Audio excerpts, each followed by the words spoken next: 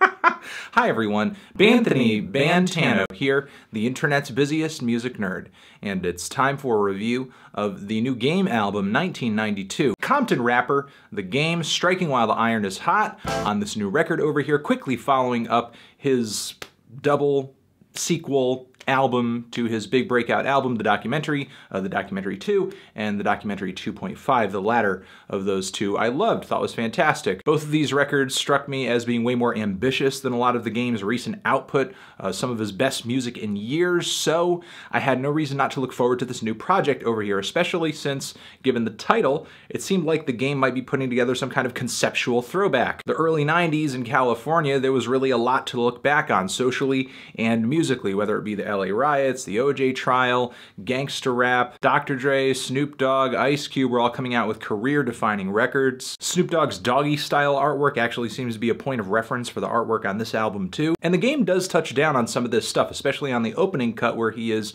literally rapping in vivid detail about looting and rioting and violence as a result of the infamous Rodney King court ruling. It's over a pretty sparse beat with some Marvin Gaye samples peppered in there. It's very dreary, it's very spacious. I would say it definitely sets the tone for the record and puts an emphasis on Game's lyrics. So it's great that he's delivering a retrospective on this, but I also guessed that going into this record we would hear some personal stories as well, since we're essentially going back to Game's childhood on this record. And Game actually goes to far beyond 1992 on the next track to tell a story about when he was born, making reference to various points in his life where blood was a key factor, then sort of relating that to his joining of the Bloods, all told over this grimy beat with kind of an old school flavor, some record scratches worked in there as well, but it has this modern punch to it. So far this album is delivering what I wanted from it, a trip back to the past that feels refreshing and hard-hitting, especially on BOMPTON, which is this banger of a track with these blurting horn samples. Game comes through with this vocal delivery that reminds me of Ice Cube a lot, although the most obvious influence on this track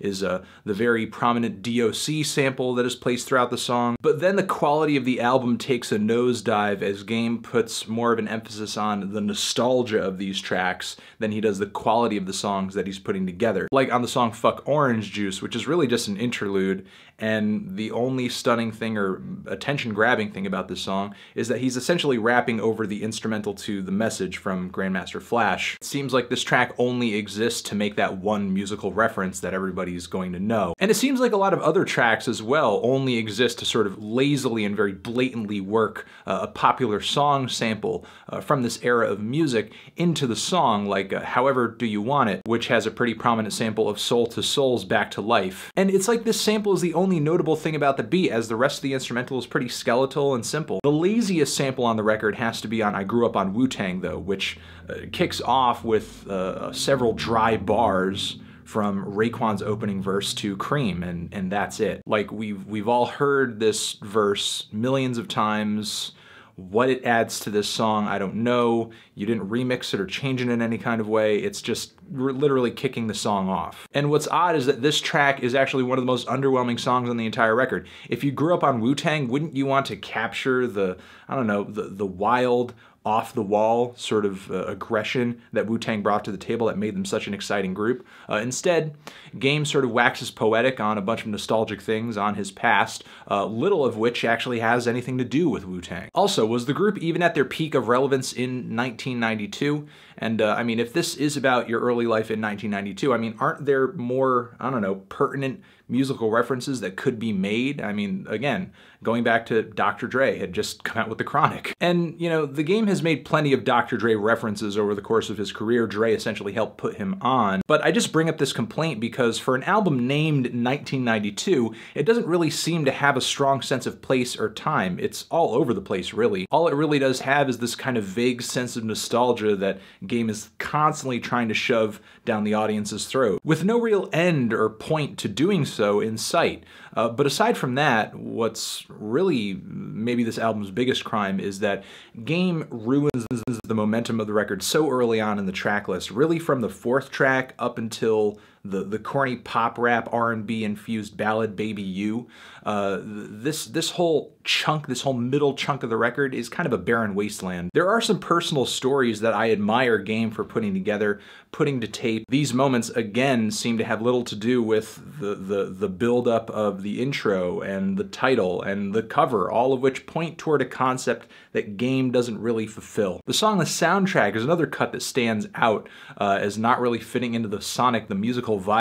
The instrumental is like a flip of a Clams Casino beat, a kind of instrumental vibe that I've never wanted to hear Game on top of, and it really does not work, especially with his deep voice tough talk. And the song Young... Don't you say it, Anthony!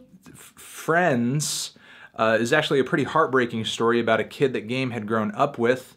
It seems in the tale that he tells, his mother sort of moves him into their house and starts taking care of him because this kid's mom was a fiend.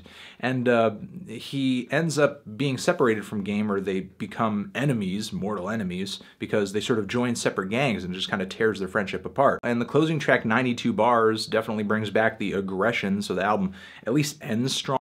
But a lot of the instrumentals, a lot of the tracks here are just kind of awkward. They're painfully mellow, and this album in a lot of ways reminds me of Jesus Piece, which came out a few years ago. An album that similarly had a concept, had sort of a central idea to it, or at least tried to, but when you actually listen to the entire record, you find that there are so many songs in the track list that don't really thread together thematically. Because a lot of what is on this album only deals or is related to the whole idea of 1992 in a very cursory way. It's kind of disappointing because I think this album had the potential to be like another Good Kid, Mad City, or be like the new YG album in a way. I mean, to go back to Kendrick, that album had so much to say, had so much going on in it, and it was essentially just a day in the life of Kendrick Lamar.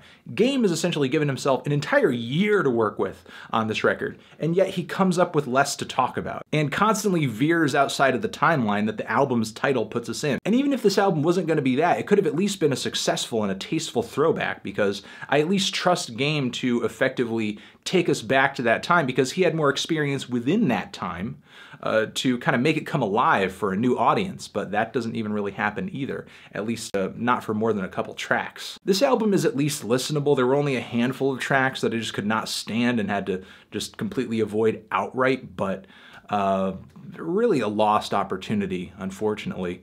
I'm feeling a strong 5 to a light 6 on this LP. Transition, have you given this album a listen? Did you love it? Did you hate it? What would you rate it? You're the best. You're the best. What should I review next? Hit the like if you like. Please subscribe. And please don't cry, though you can leave an angry comment in the comments if you like.